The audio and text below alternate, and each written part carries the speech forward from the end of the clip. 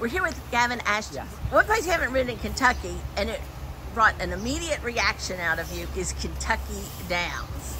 And I'll let you take it from there. I said Kentucky Downs, and you said... Correct. I would love to ride there. Obviously, it's very similar to tracks that I ride on at home and that I've grown up riding. So I really feel as though I'll benefit. My talent will really shine there, and it's a track that I can't wait to get over, and hopefully can pick up some live mounts there and this year and see how things go. Have you, for a little bit of light reading, looked at their condition book? I have, yeah. That's why I know it's going to be incredibly tough to get mounts there, because I know the money on offer is very competitive, and obviously I watched it last year there, and it's always full fields and everything. So yeah, I'm really looking forward to going there. That's for sure. The full fields give a new rider a chance to get on horses, but it also brings in a lot of jockeys there. That's right. Obviously, live mounts are hard to come by. You might be able to pick up mounts, and obviously anything that you can get on there would be great. But I know how competitive it is there and how tough it is of a meet. So yeah, look, I'll just go into it with an open mind, and any chances that get thrown my way, I'll certainly hope to make the most of.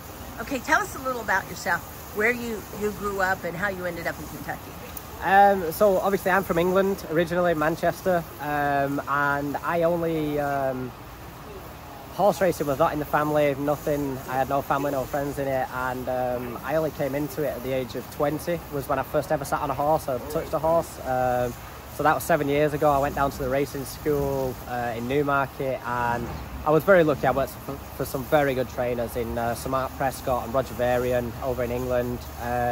I rode quite a bit in Germany and places like that, and that's where I really kind of learnt to get hold of horses and how to ride, and I've been very lucky who I've been mentored by, and then, like I say, I came over here a year ago, or just under a year ago, and things have gone incredibly well for me. I got off to a great start at Colonial last year, and heading back there this summer, so really looking forward to that meet. We're going in there with plenty of business this year, so hoping to capitalise on that, and yeah, I've been very blessed to have a great agent from the get-go over here in Liz Morris. So yeah, things going really well, and long way to continue.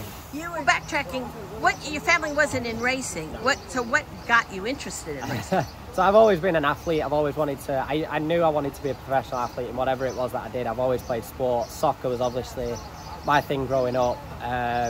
I played for a good level there, but my size always held me back. And it was when I was working in a restaurant as a chef that somebody said to me, "Oh, you're the right size to be a jockey." And I was like, well, that's probably the only sport I've never actually given a go at. And went home to mum and dad I was going to be a jockey. They kind of laughed at it, but I was determined, and they supported me every step of the way. And yeah, 7 years later, here I find myself on the other side of the world, doing what I absolutely love. So and it's a dream come true for me, so I'm blessed. I knew, having visited America, this was always where I wanted to be. You know, I love the weather, the people, the food, everything about the place. So yeah, when I got introduced to the racing over here, it was a no-brainer for me, and it was where I wanted to be. Decided on Kentucky because?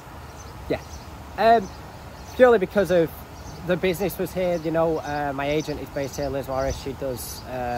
She's got very good connections here, and I mean, look at the money that's available here, and this is where the best racing is. This is where you want to be. You know, it's tough. Obviously, the money attracts the best jockeys, but I feel as though you learn most when you're riding with this colony of jockeys, and it's such an honour and a pleasure to be riding at these meets with these guys and for these trainers. So I feel as though if you work hard enough, the chances will come, and you've just got to take them when they do.